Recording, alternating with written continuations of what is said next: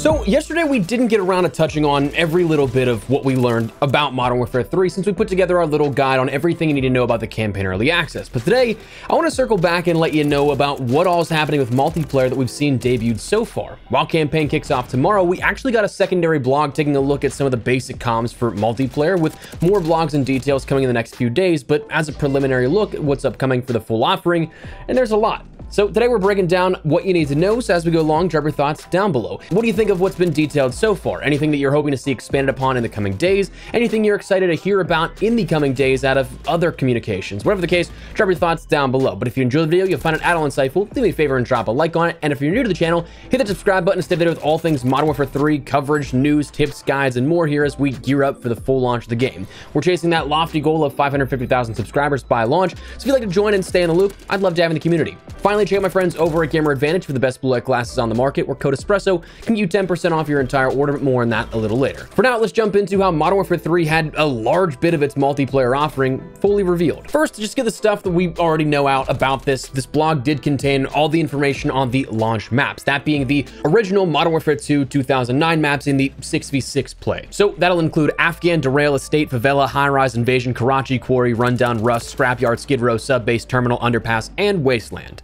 So they provided a few more shots of like Wasteland and Underpass, but those are the maps we already knew about. Ground War, we already knew about the maps of Orlov Military Base and Pop-Off Power. We played on both those in the beta already, but they did detail the new map of Levin Resort, where it had a description of tourists and business travelers alike used to flock to the Levin Resort, enjoying the poolside seating and abundant shopping and services within. It's now a vacant site. The nearby statues of General Barkov defaced following his downfall. Tread carefully through the resort courtyard, where vantage points from multiple angles present danger to those below. So we got a little bit of a basic look at that. It doesn't give any detailing in terms of what the map itself will play like, any sort of lanes or anything larger than just that initial resort building. But beyond that, we learned about Operation Spearhead, the first of our war experiences here within Modern Warfare 3, detailed as inside a linear corridor within the military bases and silos, which is Countdown from COD 4, where players have to clear anti-aircraft defenses so armored vehicles can be airdropped, staying close to the armor to break through the launch site and set up missiles overhead. That'll be in 6v6 play, so we get a little bit of a basic understanding of all our playgrounds here on offer with the full game. But then they detailed something that is brand new to a lot of people and maybe a weirder announcement, but surprisingly is still true to fashion from the very first leaks about Modern Warfare 3. The maps from Modern Warfare 2 are actually going to be carrying forward to some degree in Modern Warfare 3.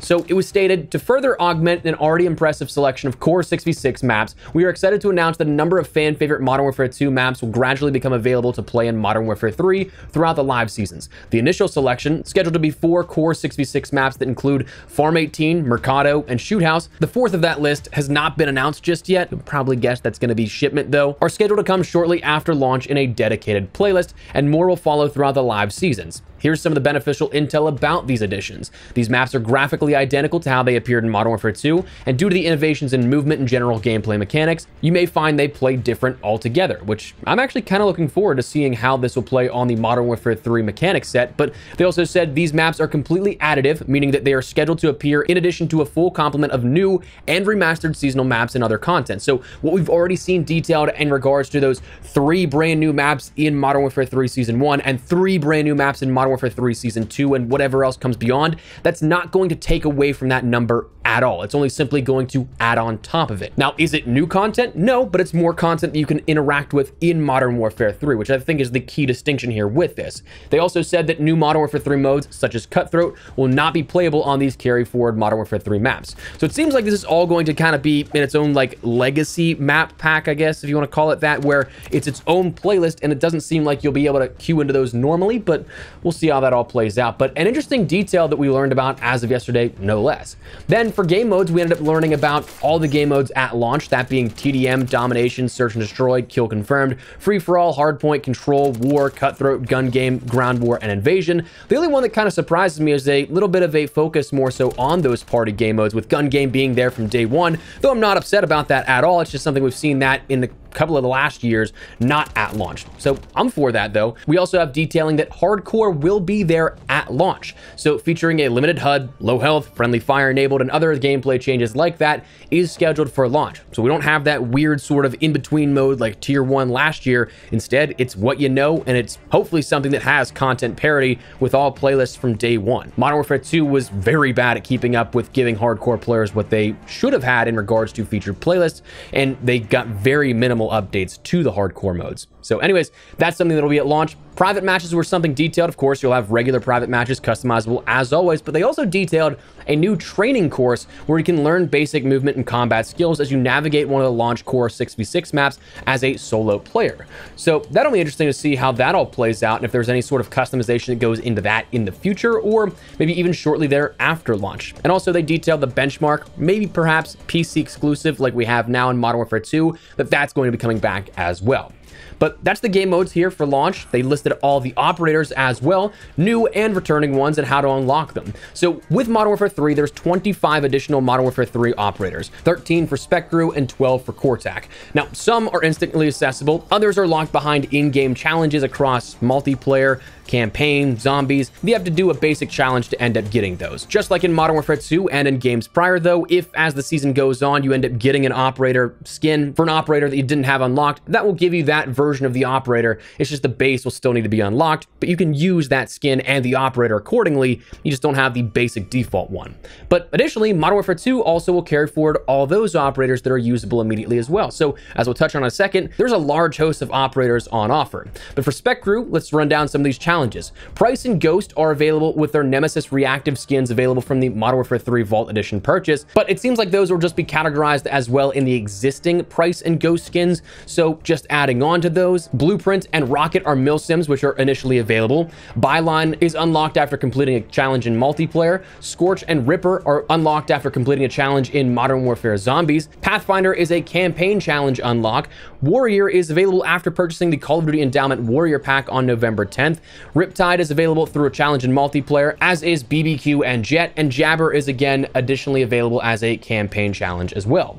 For the Cortac operators, Warden and Makarov are available via the Modern Warfare 3 Vault Edition purchase, but it doesn't have any information beyond that, or if we're going to have to wait a couple of months like we did with the Red Team 141 packs before we end up getting additional Warden and Makarov unlocks or challenges even to unlock those base operators. But right now, it's only detailed as the Nemesis reactive skin. Blaze and Thirst milsims are initially available. Alpine, Enigma, Bantam, Raptor, and Swagger are all available as challenges for multiplayer. Doc and Corso are campaign challenge unlocks, and then Lockpick is available as a PlayStation exclusive operator when pre-ordering digitally on PlayStation of either the base cross-gen or the Vault Edition. So that's something that gives you those 25 additional new Modern Warfare 3 operators, but I think somebody tallied it up that the existing operators with everything included is 90 now. So you have a lot of operators to choose from with everything transferring over now at this point if you were to have every single one of them, plus all the new ones coming with Modern Warfare 3. So that's a lot of stuff we did learn about Modern Warfare 3's multiplayer experience, but there still is a lot of stuff that has been left out. Kill and score streak details, weaponry details, everything that we'll see on offer in that armory, weapon camos, the progression systems and prestige, all that kind of stuff we still have no information on, but we do have a lot of stuff coming that will be detailed in the next few days. It's already detailed that there are 4 additional blog posts coming, where one's a deep dive into loadouts for multiplayer and Warzone, gearing you up for the evolution of perks, the gloves and boots and gear system, tacticals, lethals, field upgrades, and kill streaks. Another blog is to up your arsenal, talking about all your primary and secondary weapons at launch, confirming those, talking about aftermarket parts, weapon balancing passes, the gunsmith and the statistical overhaul, all that kind of stuff. Another one is about cosmetic customization with weapon camos, and talking about how this could be the biggest weapon progression feature in Call of Duty history, detailing immense multiplayer and zombie camo challenges and weapon mastery systems for Modern Warfare 2 and Modern Warfare 3.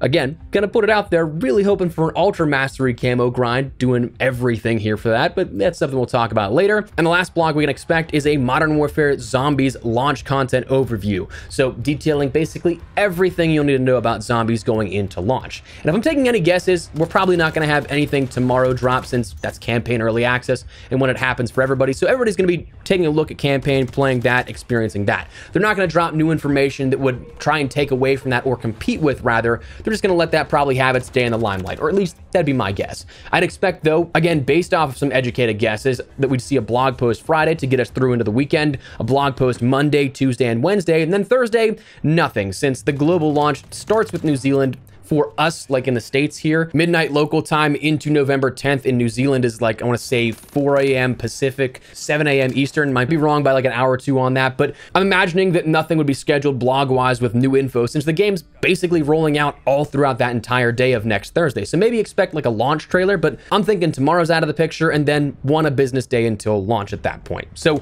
that is where we're at here. A lot of details already explained about Modern Warfare 3's multiplayer. More upcoming that will keep you in the loop with on everything. So that is what we're going to call it. Before we wrap everything up, make sure you get my friends over at Gamer Advantage for the best blue light glasses on the market. I've been working with these guys for about 3 years now, which is, number one, just crazy to me how long it's been. But number two, I will still swear by these guys, absolutely. They're the most lightweight, comfortable, and durable frames out there. And while they're a bit more of an investment than, say, the pairs you can find for cheap on Amazon, I truly believe in the build quality and the lenses they use. Investing in your vision health is absolutely something that I'd recommend. But I can't do nearly enough justice for what they do in terms of providing details for their product, the clinical studies behind all of it. All that is linked in the description below, which at the very least, I suggest you just check it out and learn more about it for yourself. But if you want to pick up a pair for yourself or anything, code Espresso can get you 10% off your entire order, linked down below. But that said, that is what we're going to call it. So let me know your thoughts down below. What do you guys think of the multiplayer details already revealed for Modern Warfare 3? Are you looking forward to what we have on offer? Are you looking forward to hearing about anything else? Whatever the case, drop your thoughts down below. But if you enjoyed the video, you found it at all insightful, do me a favor and drop a like on it. If you're new to the channel, consider subscribing to stay updated with all things Modern Warfare 3 as we gear up for a very, very busy next few weeks here. I'd love to have in the community and keep you up to date with everything. But for now, thanks so much for watching. My name is Espresso. I'll see you later. Take care and peace.